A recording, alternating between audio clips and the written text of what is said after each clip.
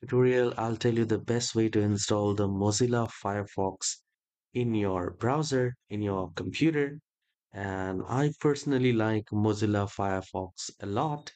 So you can open any of your browser and you just need to type Mozilla and you will find the results Firefox like this. And you need to hit enter. And here, please make sure you only visit the site mozilla.org. Nothing apart from this. If you get any other result or ad, do not click on that. Only click on this mozilla.org and click on that.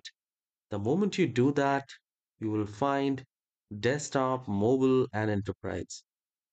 So if you want to download for the desktop, I will click on download for desktop and a very small file will start getting downloaded. You can see the Firefox installer exe.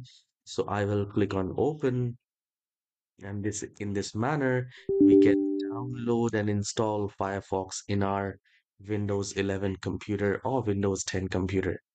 You can install it in any version of Windows in the computer, whatever, even if you're using Windows 7, you can install Mozilla Firefox.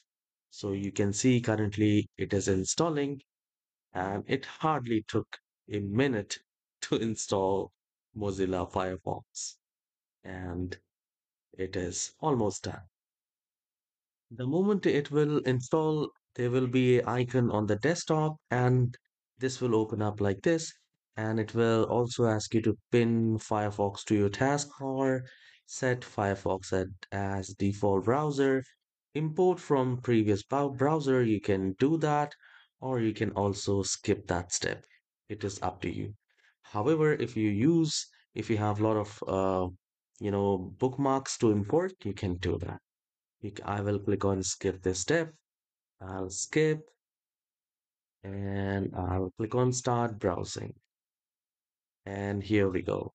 We have the Google right there and we can search whatever you want. So this is how you can download and install Firefox in your computer.